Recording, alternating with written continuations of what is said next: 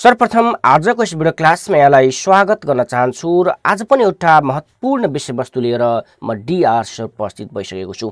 यहाँले थम्बनेलमा नै हेरिसक्नु भएको छ। आजको यस भिडियो क्लासबाट मैले अकाउन्टिङ इक्वेसनको विशेष गरी business started and purchase related ट्रान्जेक्सन्सहरू बुझाउने प्रयास गर्नेछु। योसँग रिलेटेड अकाउन्टिङ टर्मिनोलोजीहरू मैले अगाडि नै अपलोड गरिसकेको छु। यदि त्यो भिडियो क्लास यहाँले हेर्न भ्याउनु भएको छैन भने तल डिस्क्रिप्सन बक्समा मैले त्यसको लिङ्क दिएको छु, त्यहाँबाट पनि एकचोटि हेर्नुहोला। आजको भिडियो क्लासबाट मैले अलरेडी यहाँलाई भनिसकेँ कि business started and purchase related transactions main focus आज हाम्रो त्यो दुईटा क्याटेगोरीको ट्रान्जेक्सन्सहरूमा हुनेछ। Commenced or started business with cash rupees 2 lakh. 2 lakh rupees invest गरेर बिजनेस स्टार्टेड गरियो। यो हामीले एउटा ट्रान्जेक्सन्स दियो। अब यो ट्रान्जेक्सन्सलाई हामीले अकाउन्टिङ इक्वेसन बनाउँदा चाहिँ कसरी अकाउन्टिङ इक्वेसनमा यसलाई इन्ट्री गर्ने। ल हामीले अकाउन्टिङ इक्वेसनमा बुझिसकेका छौँ। इक्वेसन भनेको चाहिँ assets is equal to liabilities plus capital. त्यसैले यहाँ हामीले बुझ्नुपर्ने भयो एसेट्स, लायबिलिटिज एन्ड क्यापिटल, यो तीनटामा यो ट्रान्जेक्सन्सबाट के इफेक्ट भयो त हामी पहिले त्यो हेरौँ त। मैले यहाँलाई देखाइरहेको छु, यो चाहिँ वर्किङ नोट है। यहाँले बुझ्नको लागि मैले यो लेखेको छु, नभए यो लेख्न जरुरी छैन। त्यसैले यो ट्रान्जेक्सन्सबाट एसेट्समा के इफेक्ट भयो त भनेर हामीले बुझौँ त। बिजनेस स्टार्टेड गर्यो भने बिजनेसमा के भयो हामीले हेर्छौँ है। बिजनेसमा 2 लाख रुपिस आयो प्लस 2 लाख क्यास, जुन एसेट्स हो। क्यास भनेको एसेट्स हो र हामीले क्यापिटलको डेफिनेसनमा बुझेका छौँ कि बिजनेस स्टार्टेड गर्दा इन्भेस्ट गरेका सम्पूर्ण चिजलाई हामीले क्यापिटल भन्छौँ। त्यसैले यो 2 लाख रुपिस बिजनेसमा आयो, त्यसैले यो चाहिँ क्यास बिजनेसमा प्लस भयो र त्यति बराबरको क्यापिटल पनि इन्क्रिज भयो। त्यसैले यो ट्रान्जेक्सन्सबाट चाहिँ एसेट्स प्लस 2 लाख र लायबिलिटिज पनि प्लस 2 लाख हुने भयो। यसलाई हामी इक्वेसनमा यसरी लेखाउँछौँ। ल सिरियल नम्बर 1 ट्रान्जेक्सन्स हामीले 1 नम्बर लेख्यौँ। बिजनेस स्टार्टेड यहाँ ट्रान्जेक्सन्स लेख्यो है। अनि यहाँ हेर्नुहोस् त एसेट्स त 2 लाख प्लस भयो नि हो। यदि एसेट्स प्लस भयो भने एसेट्सको कोठामा प्लस गर्छौँ हामी। यदि एसेट्स माइनस भयो भने एसेट्सकै कोठामा माइनस गर्छौँ। के बुझ्यौँ हामीले? एसेट्स के भयो त प्लस भयो कि माइनस भयो? यदि प्लस भयो भने हामीले यसमा प्लस गर्छौँ, यदि माइनस भयो भने माइनस गर्छौँ। त्यसै गरी लायबिलिटिज के भयो त यो ट्रान्जेक्सन्सबाट प्लस भयो कि माइनस भयो? यदि प्लस भयो भने लायबिलिटिजलाई प्लस गर्छौँ, माइनस भयो भने लायबिलिटिजलाई माइनस गर्छौँ। त्यसै गरी क्यापिटलको पनि यदि क्यापिटल बढ्यो भने प्लस गर्छौँ, घट्यो भने माइनस गर्छौँ। अब यो ट्रान्जेक्सन्सबाट चाहिँ एसेट्समा पनि क्यास 2 लाख प्लस भएको छ, लायबिलिटिज पनि 2 लाख प्लस भएको छ। त्यसैले एसेट्सको कोठामा 2 लाख हामीले प्लस लेख्यौँ। क्यास आयो नि बिजनेसमा, क्यास। यो क्यास यहाँले इन्डिकेट मैले गरेर देखाएको छु। यो क्यास लेख्नु पर्दैन, प्लस 2 लाख मात्र लेख्दा पनि हुन्छ। त्यसै गरी लायबिलिटिजमा छैन 0 र क्यापिटलमा पनि 2 लाख। यसरी बिजनेस स्टार्टेड गर्दा हामीले यसको इन्ट्री अकाउन्टिङ इक्वेसनमा के गर्यौँ त एसेट्समा प्लस हुने भयो र क्यापिटलमा पनि प्लस हुने भयो। र यो इक्वेसन हामीले यहाँ एड गर्छौँ, यो तल पनि यो लाइनमा पनि लेख्छौँ। त्यसले हामी स्टार्टिङ इक्वेसन भनेर लेख्छौँ। त्यसरी भेरी सिम्पल ट्रान्जेक्सन्सलाई हामीले यसरी इन्ट्री गर्न सक्छौँ। त्यसपछि मैले 2 नम्बरको ट्रान्जेक्सन्स लेखेको छु। यो पनि बिजनेस स्टार्टसँग रिलेटेड छ। हेर्नुहोस् त, started business with cash rupees 1 lakh, bank rupees 2 lakh and stock rupees 50,000। यो पनि बिजनेस स्टार्टसँग रिलेटेड ट्रान्जेक्सन्स हो नि। यो ट्रान्जेक्सन हेर्नुहोस् त, started business with cash rupees 1 lakh, bank rupees 2 lakh and stock rupees 50,000। यसरी तीनवटा चिज, क्यास पनि इन्भेस्ट गरेको छ, ब्याङ्क पनि इन्भेस्ट गरेको छ र स्टक पनि इन्भेस्ट गरेको छ। अब यो ट्रान्जेक्सनबाट एसेट्समा के इफेक्ट आयो, लायबिलिटिजमा के इफेक्ट आयो र क्यापिटलमा के इफेक्ट आयो त हामीले यसलाई हेरौँ त। ल मैले यहाँलाई देखाइरहेको छु। जस्तो एसेट्स प्लस 1 लाख क्यास, त्यो पनि एसेट्स हो। 2 लाख ब्याङ्क ब्यालेन्स, त्यो पनि एसेट्स हो र स्टक 50,000 त्यो पनि एसेट्स हो। यसको मतलब टोटल एसेट्स कति हुने भयो त 1 लाख प्लस 2 लाख 3 लाख प्लस 50,000 3,50,000 चाहिँ एसेट्स हुने भयो र यति एसेट्स इन्भेस्ट गरेर बिजनेस स्टार्टेड गर्यो भने त्यसलाई चाहिँ हामी क्यापिटल भनेर बुझ्छौं 3,50,000 यसको टोटल यहाँ चाहिँ लायबिलिटी छैन भनेर हामीले बुझ्छौं त्यसैले यो ट्रान्ज्याक्सन्सबाट यसरी एसेट्समा प्लस भयो र त्यति अमाउन्ट जुन इन्भेस्ट गरेको छ बिजनेस स्टार्टेडको लागि त्यसले हामी क्यापिटलमा प्लस गर्छौं अब यसलाई इक्वेसनमा हामीले लेखौं त And 2 number यहाँ started business with cash, bank and stock.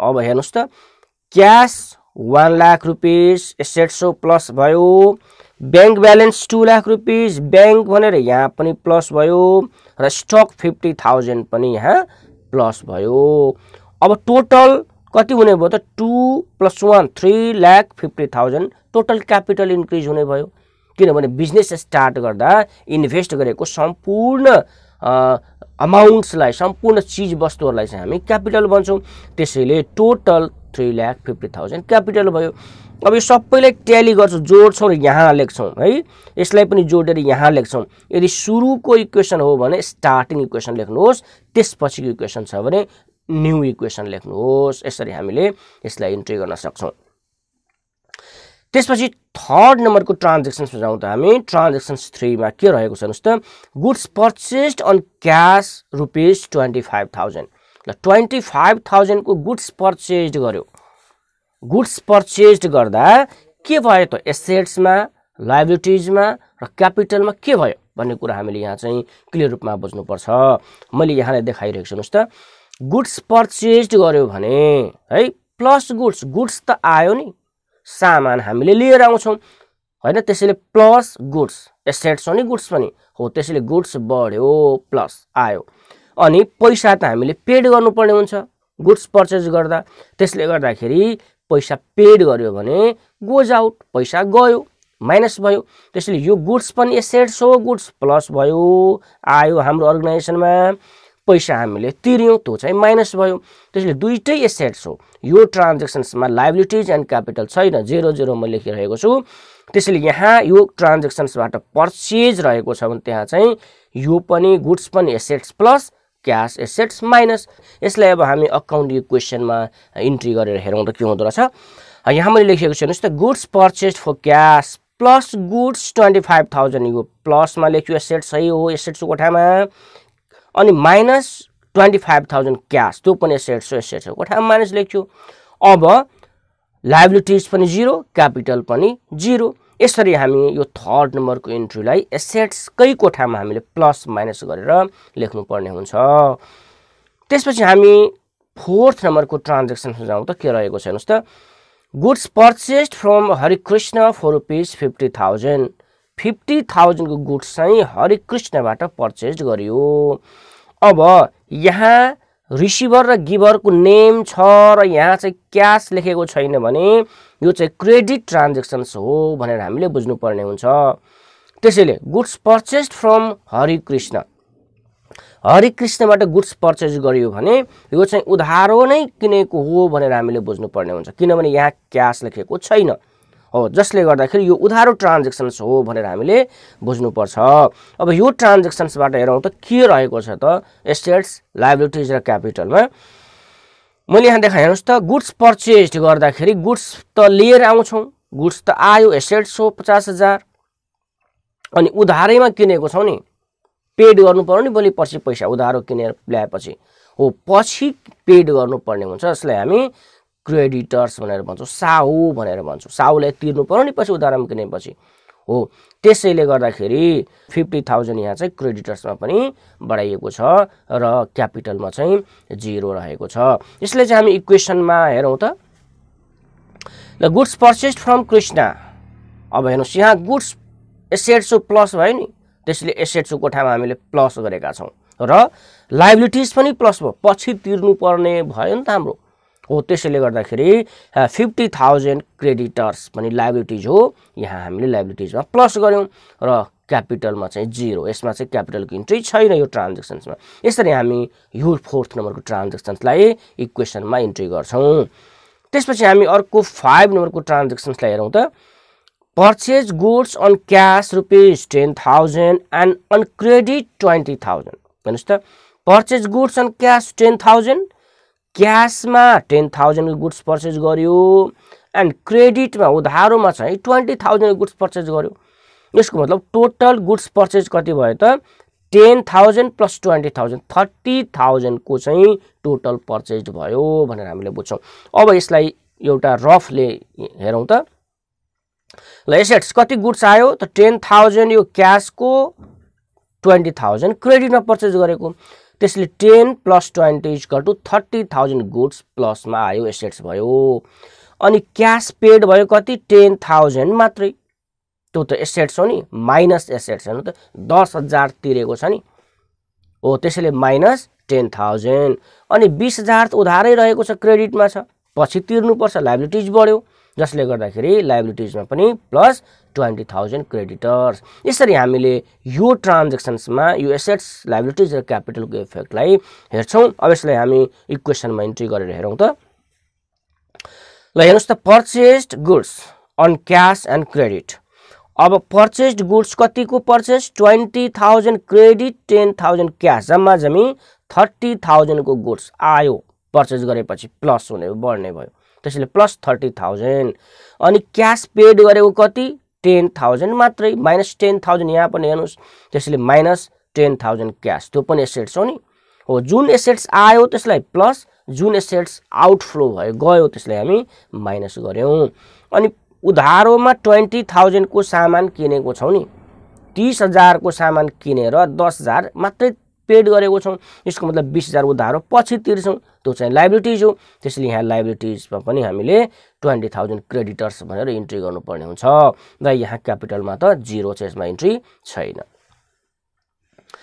त्यसपछि अर्को 6 नम्बरको ट्रान्ज्याक्सन्सलाई हेरौं त हामी purchase goods from an store for rupees 1 lakh and made partial payment rupees 40,000 question पहिले क्लियर बुझ्नुस् त्यहाँले purchase goods from an store an स्टोरबाट 1 लाख को सामान पर्चेज गर्यो एन्ड मेड पार्शियल पेमेन्ट 40,000 र कति पैसा तिर्यो पार्शियली आंशिक रूपमा 40,000 मात्रै यसको मतलब 1 लाख को सामान किनियो र 40,000 पैसा मात्रै तिरियो यसको मतलब 60,000 अरु तिर्न बाँकी छ उधारो छ भनेर हामीले यसलाई बुझ्छौं अब हेरौं त यसको इफेक्ट्स के हुँदो रहेछ एसेट्समा के इफेक्ट हुने भयो त 1 लाख को सामान हामीले किन्यौ 1 लाख को त गुड्स त 1 लाख को आयो नि हामीसँग आयो अनि पेड कति गर्दै छौं हामीले क्याश 40,000 मात्रै त माइनस 40,000 क्याश गयो 1 लाख को गुड्सहरु आयो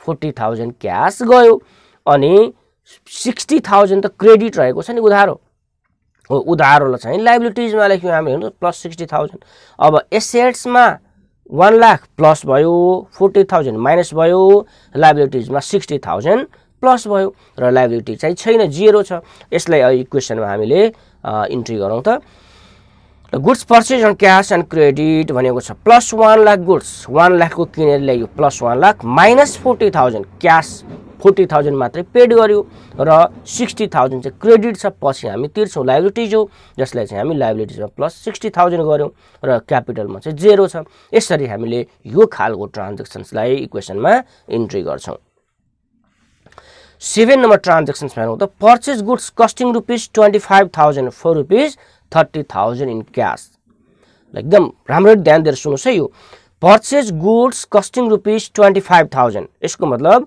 25,000 मूल्यको सामान पर्चेज गर्यो फर रुपीज 30,000 इन क्याश 25,000 को सामानलाई 30,000 रुपैयाँ तिरेर किन्यो भनेको यसले त्यसैले पर्चेज गर्यो हामीले कति 25,000 मात्रै बट कति पैसा हामीले तिर्यौं 30,000 रुपैयाँ तिर्यौं अब यसको इफेक्ट्सहरु हामी हेरौं एसेट्स त 25,000 मात्रै आयो गुड्स किनभने 25,000 को सामान हामी किन्दै छौं 25,000 को गुड्स आयो तर कति पैसा तिर्यौं हामीले यति मूल्यको सामानको 30,000 रुपैयाँ तिर्यौं भने माइनस 30,000 क्याश ल लायबिलिटीज पनि 0 अब यहाँ हेर्नुस् त 25,000 को सामान 30,000 मा किन्यौं भने हामीले धेरै पैसा तिर्यौं नि 5,000 रुपैयाँ त्यो त हाम्रो लस भयो नि हो त्यसैले लस यहाँ लसले क्यापिटललाई माइनस गर्छ ल क्यापिटलमा के हुने भयो एक्सपेन्सेसले क्यापिटललाई माइनस गर्छ, लसेसले क्यापिटललाई माइनस गर्छ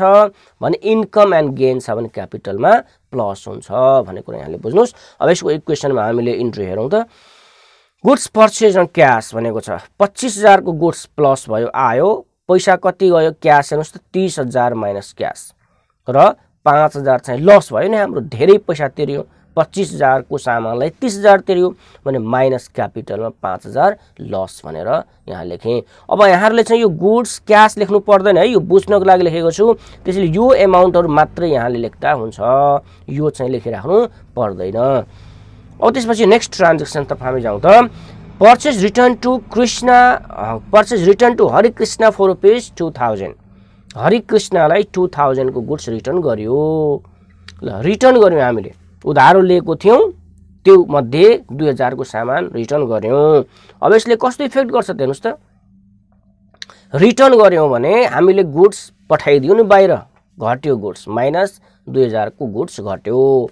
अब लाइबिलिटिज पनि घट्यो नि, कृष्णसँग उधारैमा किनेको थियो मानौ 10,000 को सामान, जसमध्ये 2000 को चाहिँ हामी केही डिफेक्ट भएर रिटर्न गरिदियौँ भने अब त 8,000 तिर्नुपर्ने हुन्छ नि। हो त्यसैले गर्दाखेरि एसेट्समा पनि गुड्स माइनस भयो, लाइबिलिटिज पनि घट्यो। यसरी हामीले यसलाई इक्वेसनमा पनि इन्ट्री गर्छौँ। Goods return to Hari minus goods एसेट्समा अनि लाइबिलिटिज पनि माइनस क्रेडिटर्स भनेर यसरी हामीले इन्ट्री गर्न सक्छौँ। Thank you for watching the YouTube channel. यस्तै किसिमको भिडियो क्लासको लागि फेरि पनि च्यानलमा आउनुहोस्। हस्त धन्यवाद।